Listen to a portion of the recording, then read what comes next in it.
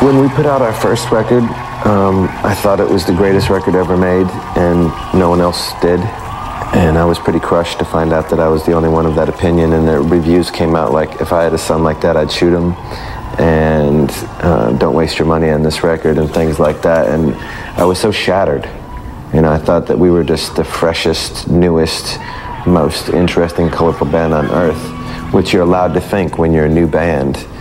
When the world didn't embrace us, I realized, okay, I can't pay too much attention to what, you know, people are thinking of what we're doing, because we really do believe in it. I think that our group has been successful since the very beginning. You have to work at it. You have to be willing to sacrifice lots of other parts of your life to do it. Californication really was kind of a rebirth, and no one saw it coming. It wasn't, couldn't have been scripted or planned or even dreamt up any more kind of beautifully than it unfolded.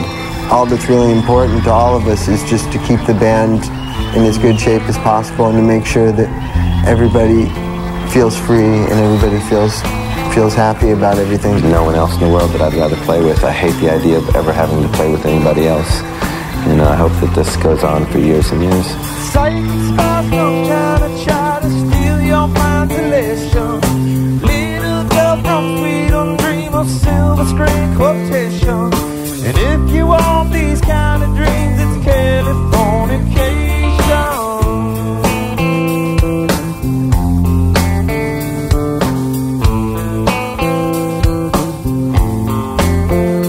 It's the edge of the world in all the Western civilization.